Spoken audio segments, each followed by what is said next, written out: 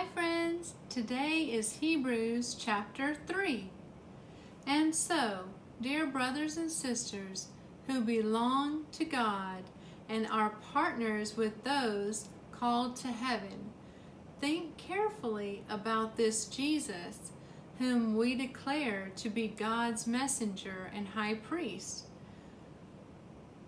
For he was faithful to God who appointed him, just as Moses served faithfully when he was entrusted with God's entire house. I gotta stop for a second. He said, think carefully about this Jesus. When everything is a mess and things are scary and out of place and uncertain and overwhelming and overbearing and frustrating, take some time off of that and think carefully about this Jesus.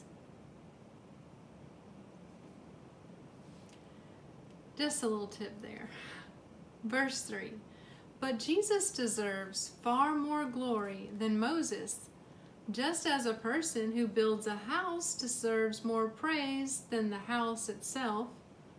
For every house has a builder, but the one who built everything is God.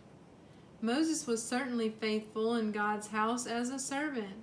His work was an illustration of the truths God would reveal later.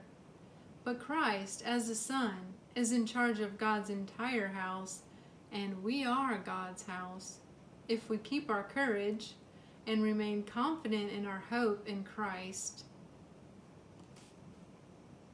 This is what the Holy Spirit says. Today, when you hear His voice, don't harden your hearts, as Israel did when they rebelled, when they tested me in the wilderness. There your ancestors tested and tried my patience, even though they saw my miracles for 40 years. So I was angry with them, and I said, their hearts always turn away from me. They refuse to do what I tell them. So in my anger I took an oath. They will never enter my place of rest. Verse 12. Be careful then, dear brothers and sisters. Make sure that your own hearts are not evil and unbelieving, turning you away from the living God. If you feel like that today, you can just repent and say, I'm sorry, God, for not trusting you or not believing in you. I'm sorry for letting my heart get hard towards you. I want to change. I want to have a soft heart towards you. He'll take it. He'll be so glad you prayed that and come swoop right in and help you. And you'll be so glad. You will be so glad. Verse 13. You must warn each other every day while it is still today, so that none of you will be deceived by sin and hardened against God. For if we are faithful to the end, trusting God just as firmly as when we first believed, we will share in all that belongs to Christ. Remember what it says today when you hear His voice. Don't harden your hearts as Israel did when they rebelled. And who was it who rebelled against God? Even though they heard His voice, wasn't it the people that Moses led out of Egypt? And who made God angry for 40 years? Wasn't it the people who sinned, whose corpses lay in the wilderness? And to whom was God speaking when He took an oath that they would never enter His rest? Wasn't it the people that disobeyed Him? So we see that because of their unbelief, they were not able to enter His rest. Wow. That is the end of chapter 3. It talks a lot in here about Moses and the Israelites, and you can read a lot more about them in the Old Testament, in Genesis, Exodus, and basically the whole Old Testament is written about these chosen people of God. And now, because of Jesus, we are also chosen people of God. And it says in verse 6, the verse that I'm going to write down, it says, but Christ, as the Son, is in charge of God's entire house, and we are God's house if we keep our courage and remain confident in our hope in Christ.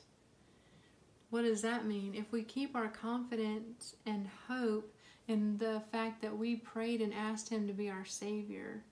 And a lot of times you might not feel something, might not be goosebumps or a supernatural thing that happens to you. Sometimes you're just making a choice. You're saying, I'm choosing you, God, and I'm choosing to come to you through the Lord Jesus Christ, the only way to heaven.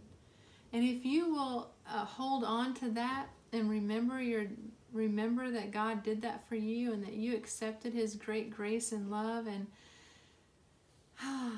that's what He says, that we are His house. He did that for us, and we're so grateful. And we can rely on His promises and believe and trust Him to get us through these challenging times in our life, whatever kind of challenge it is. So I'm going to write that verse down and spend some time with God, checking on myself on the inside, checking to see, am I remaining confident in you, God? Am I keeping my courage in you in spite of all the things that try to go around frustrating us? Be blessed, friends.